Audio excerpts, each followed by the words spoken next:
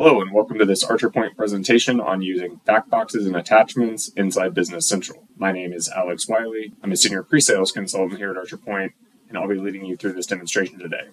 I've gone ahead and opened up the customer area of Business Central, and on the right we see that we have an attachments area that we can navigate between details and attachments. Here we have three areas. We have our documents, our links, and our notes. First, we'll look at our attachments. For our documents, these are documents that can be stored either inside the Business Central database, or if you've set up OneDrive to your account, they'll be stored in OneDrive. Here we can open these in OneDrive, and we can also edit the documents in OneDrive. In the links area, you can put in a link address. This could be something like a web address to a related product if you're on the item card. And this can also be an internal link to something like SharePoint. It's important to note that if you put in a link address to an area on an internal server, you want to make sure that that's a shared folder on that internal server that everyone has access to.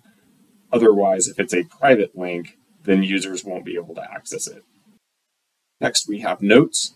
Notes are available to add, and they automatically time and stamp the user. As I mentioned, you can set up your attachments so that they use OneDrive instead of your Business Central database storage, and that is managed from Settings up top and My Settings.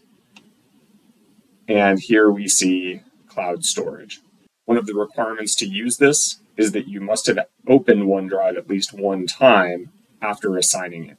So make sure that you open up OneDrive after you decide that you want to attach that to your profile and use that to store your documents. A couple of other things to note: if you share this using the share button, then it will share this exact screen, so it will open up to the area showing the documents, links, and notes. You can also share this using the document directly.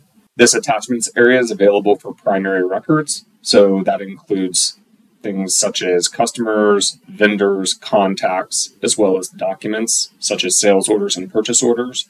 It's not available in areas like journals, so it's only the primary records that this is available on.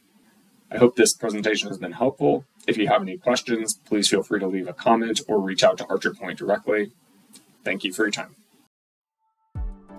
Thank you for watching this ArcherPoint video. Stay in the know with the latest on Microsoft Dynamics by subscribing to our channel. You can also learn more from our blog at archerpoint.com or email info@archerpoint.com to contact us. See you in the next video.